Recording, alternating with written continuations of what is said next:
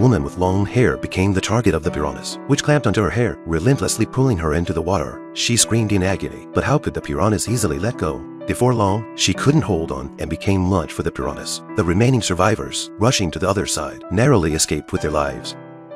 However, at that moment, Jack suddenly untied the rope from himself and fastened it around his own body. He was determined to rescue the girl in the cabin. By now, the water had risen to the edge of the cabinets, and piranhas continuously leaped out of the water, attacking the girl. Time was running out. To divert the piranhas, Jack reluctantly threw his companion's body into the lake, the scent of blood attracting the piranhas away.